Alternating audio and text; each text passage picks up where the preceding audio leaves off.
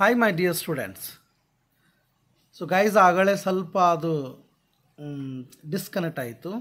ಹೀಗಾಗಿ ಕೇವಲ ಮೂರು ನಾವು ಇಡಿಯಮ್ಸನ್ನು ಕಲ್ತಿದ್ದೀವಿ. ಈಗ ನಾನು ನಿಮ್ಮ ಜೊತೆ ಮುಂದಿನ ಇಡಿಯಮ್ಸ್ಗಳನ್ನು ಹೇಳ್ಕೊಡ್ತಾ ಇದ್ದೀನಿ. ಬನ್ನಿ ವಿದ್ಯಾರ್ಥಿಗಳೇ. So you can see here dear students, the next idiom is add insult to injury. ಏನಿದೆ? add insult to injury ಅಂತ ಇದೆ. ಹಾಗಂದ್ರೆ ಏನು? To make a bad situation worse. To make a bad situation worse. ಒಂದು ಕೆಟ್ಟದಾಗುವಂಥ situation ಇರೋದಲ್ಲ, ಅದು ಇನ್ನೂ ಕೆಟ್ಟದಾಗೋತ ಹೋಗೋದು. Add insult to injury ಅಂತಂದಂಗೆ ತಿಳಿತಾರೆ. ಹಂಗಂದ್ರೆ ಅದರ ಅರ್ಥ to make a bad situation verse, ಒಂದು ಕೆಟ್ಟಾದಂತಹ ಗಳಿಗೆಯನ್ನು ಇನ್ನೂ ಸ್ವಲ್ಪ ಕೆಡಕ್ಕೆ ಮಾಡೋದಕ್ಕೆ ಏನಂತಾರ ಆ್ಯಡ್ ಇನ್ಸಲ್ಟ್ ಟು ಇಂಜೂರಿ. ನೋಡಿ, ಇಂಜೂರಿ ನಾಳೆ ಹೆಲ್ಪ್ ಒಂದು ಬಿಟ್ಟ ಸ್ಥಳದಲ್ಲಿ ಬರ್ಬೋದು. ಬನ್ನಿ ಎಕ್ಸಾಂಪಲ್ ಏನಿದೆ ನೋಡೋಣ. There basement was ಫ್ಲಡ್ಡೆಡ್.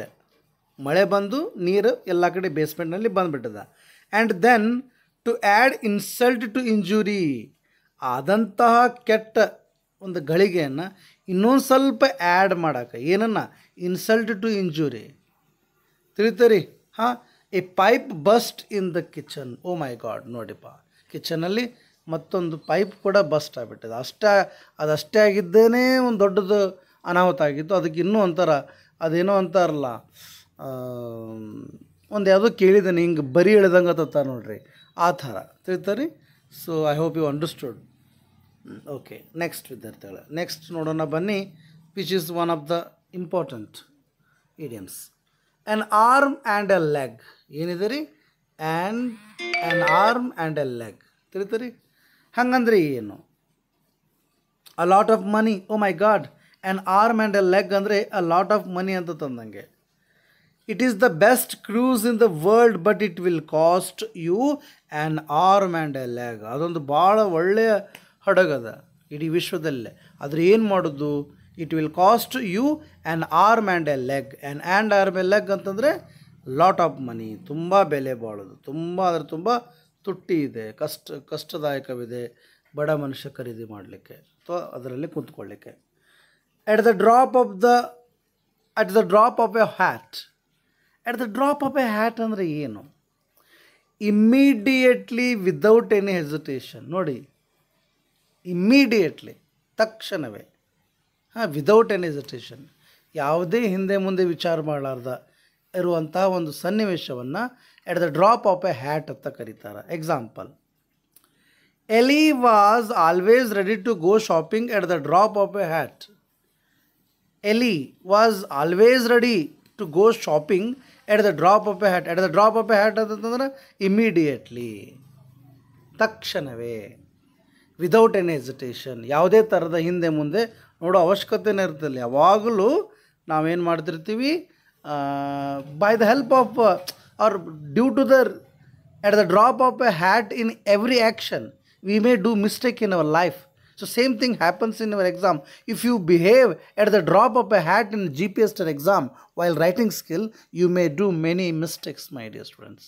So ಅದಕ್ಕೆ immediately at the drop of a hat ಅಂತಂದರೆ ಇಮ್ಮಿಡಿಯೇಟ್ ಆಗಿ ಅಥವಾ ವಿದೌಟ್ ಎನಿ ಹೆಸಿಟೇಷನ್, ಯಾವುದೇ ಹೆಸಿಟೇಷನ್ ತೊಗೊಳ್ಳಾರ್ದೇ ಸಡನ್ನಾಗಿ ಡಿಸಿಷನ್ ತೊಗೋತಿರ್ತಾರಲ್ಲ, ಅದು ತಪ್ಪು ಅಂತ ನಾನು ಹೇಳ್ತಾ ಇದ್ದೇನೆ. ಹಂಗಾರೆ ಎಲಿ was always ready to go shopping at the drop of A hat ಅಂತಂದರೆ immediately she always ready to go for shopping ಅಂತ ಅಂದಂಗಿಲ್ಲ. ನೆಕ್ಸ್ಟ್ ಬನ್ನಿ, back to the drawing board. ನೋಡಿ ಏನಾಗುತ್ತೆ? Back to the drawing board. Back to the drawing board ಅಂದ್ರೇನು? Start something all over again. ನೋಡಿರಿ, back to the drawing room ಅಂತಂದ್ರೆ ಒಂದು ಏನೋ ವಿಚಾರವನ್ನು, ಒಂದು ಏನೋ ಒಂದು ಕೆಲಸವನ್ನು ಮರಳಿ ಮೊದಲನೇದಿಂದ ಪ್ರಾರಂಭಿಸುವುದು. I failed this semester but now I am back to the drawing board.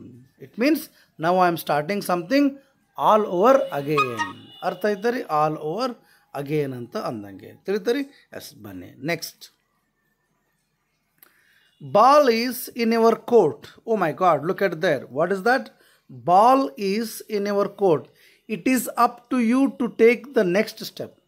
ಅಂದ್ರೆ ನಿನಗೆ ಬಿಟ್ಟಿದ್ದು ಇನ್ನು ಮುಂದಿನ ವಿಚಾರವನ್ನು ತೆಗೆದುಕೊಳ್ಳೋದು.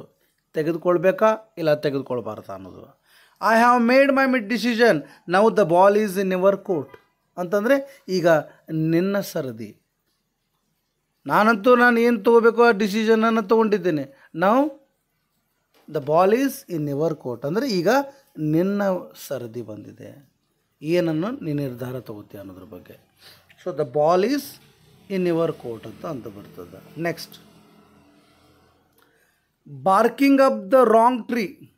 Barking up the wrong tree ಹಂಗಂದ್ರೆ ಏನು? Looking in the wrong place, accusing the wrong person. ನೋಡಪ್ಪ, barking up the wrong tree ಅಂತಂತಂದ್ರೆ ತಪ್ಪು ದಿಕ್ಕಿನ ಕಡೆಗೆ ನೋಡುವುದು, ತಪ್ಪಾದಂತಹ ವ್ಯಕ್ತಿಯನ್ನು. ಅಂದರೆ ಅದರ ಅರ್ಥ ಒಬ್ಬ ವ್ಯಕ್ತಿ ತಪ್ಪು ಮಾಡಿಲ್ಲ, ಆದರೂ ಆ ವ್ಯಕ್ತಿಯನ್ನು ನಾವು ಏನು ಮಾಡ್ತಾಯಿದ್ದೀವಿ, ನಿಂದನೆ ಮಾಡ್ತಾಯಿದ್ದೀವಿ, ಅಕ್ಯೂಸ್ ಮಾಡ್ತಾಯಿದ್ದೀವಿ, ತಪ್ಪು ಹೊರಿಸ್ತಾ ಇದ್ದೀವಿ. That is called barking up the wrong tree ಅಂತಂದಂಗೆ. He did not commit the crime, you are barking up the wrong tree. He did not commit the crime, commit the mistake, you are barking up the wrong tree. ಅಂದರೆ ಇದರ ಅರ್ಥ ನೀನು ಒಬ್ಬ ಸರಳ ವ್ಯಕ್ತಿಗೆ ತಪ್ಪು ಹೊರಿಸ್ತಾ ಇದೆಯಾ, ಒಬ್ಬ ತಪ್ಪು ವ್ಯಕ್ತಿ ಅಂದರೆ ಇದರ ಅರ್ಥ ಆ ಕೆಲಸವನ್ನು ಮಾಡಿರದೇ ಇರುವಂಥ ವ್ಯಕ್ತಿಯನ್ನು ನೀನು ನಿಂದಿಸ್ತಾ ಇದೆಯಾ ಅಂತಂದಂಗೆ. Next, so next number 10 idioms ಏನಾಗುತ್ತೆ? B glad to C the back of.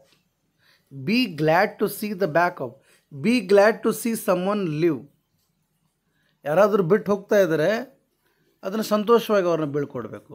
That's called. For example, I never liked Har, I will be glad to C the back of her.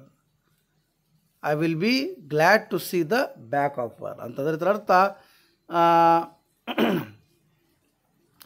I will be glad to C the back of her ಅಂತಂತಂದರೆ ಅವರು ಮತ್ತೆ ನನ್ನ ಕಡೆ ವಾಪಸ್ ಬರೋದು ನಾನು ಇಷ್ಟಪಡ್ತೀನಿ ಅಂತಂದಾಗತ್ತೆ. I will be glad to C back of her. I never liked Har, I will be glad to C the back of her. B glad to C someone live. But ಇಲ್ಲಿ ಯಾವ ಥರ ಮೀನಿಂಗ್ ಕೊಡ್ತಕ್ಕಂತಂದರೆ ಆಕೆ ನಾನು ಎಂದೂ ಇಷ್ಟಪಟ್ಟಿಲ್ಲ, ಅವಳು ಹೋದರೆ ನನಗಿಷ್ಟ ಆಗುತ್ತೆ ಅಂತ ನಂಗೆ ಮೀನಿಂಗ್ ಕೊಡ್ತದೆ. Next 11th number, beat around the bush. Beat around the bush. Avoid answering a question, not speaking directly about the issue.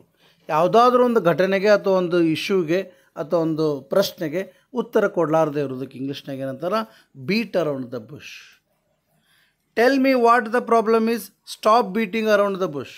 ನೋಡಿರಿ, ನಿಂಗೆ ತೊಂದರೆ ಏನಾಗಿದೆ ಅದು ನನಗೆ ಹೇಳು.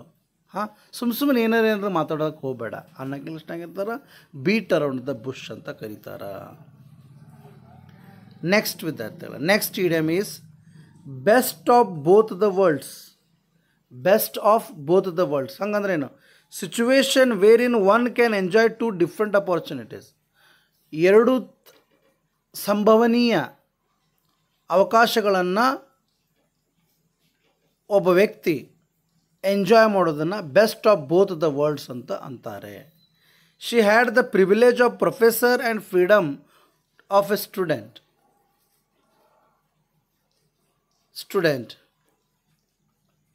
She had the best of both the world's ಅಂತಂದಂಗೆ. ಅದರ ಅರ್ಥ ಅವಳಿಗೆ ಒಂದು ಪ್ರೊಫೆಸರ್ ಹಾಗೂ ಒಂದು ಸ್ವತಂತ್ರವಾದಂಥ ಸ್ಟೂಡೆಂಟ್ ಆಗಿಯೂ ಇರುವಂತಹ ಒಂದು ಅವಕಾಶ ಸಿಕ್ಕಿದೆ. ಅವು ಎರಡು ಅವಕಾಶಗಳು ಏನದಾವ? Best of both the world's ಅಂತ. So this all about this class my dear students. So important ಇರುವಂಥ ಒಂದು 10 ಇಡಿಯಮ್ಸ್ಗಳನ್ನು ತಿಳ್ಕೊಂಡಿದ್ದೀವಿ. Thank you very much my dear students.